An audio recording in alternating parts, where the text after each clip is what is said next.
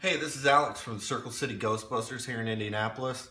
A lot of people have been asking on YouTube, how do you take these throwers from Matty apart?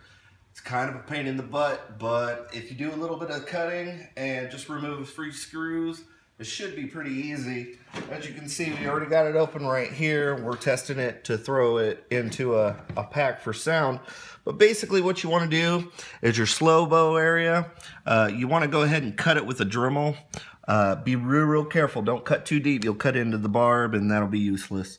And then after that, right here along this area, you're going to have to cut through this and then drill this little pocket out. There's a screw under there. Just go ahead and take that screw out and the whole thing will just pop off. Be super careful though, because where the speaker runs, it'll pop right out of there. So be careful not to damage the little connection or anything. But other than that, should be fairly easy to put back together too.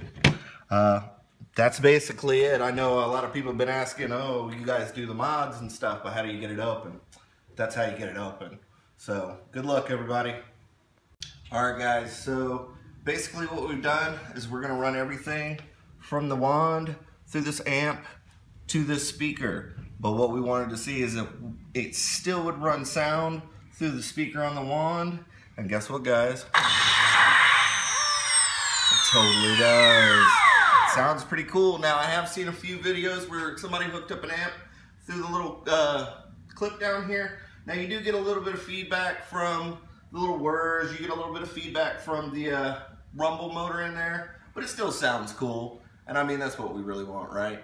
So alright guys, we're going to put this together and we'll show you what it sounds like later. Alright guys, so we opened her up and basically what we did is we split the line between the original speaker and we split it down. We ran it to 2 lines. We're going to run it through this little amp. It's a 20-watt amp. It's a Canakit. You can go get this at Cana.com. They're about 34 bucks if you get them assembled. You can get them cheaper if you want to put them together. I sure in the hell don't. So basically what we did is we ran it down here. We drilled out the coaxial on the bottom and just ran it straight through the handle. It was a pain in the butt. 2 band-aids later, we put it back together. She still fires. Still gets sound out of the bottom of the speaker. So hopefully when we're all done, we're going to open up the pack. We're going to install everything. And by the end, we should have sound out of the pack too. It's gonna be cool. Keep in touch. Later. Alright guys, so we ran all the cords and all the wires down the loom. We ran it up through here. We've connected it to our Cana amp and to our 4 ohm 30 watt speaker. So yeah, this is what it sounds like.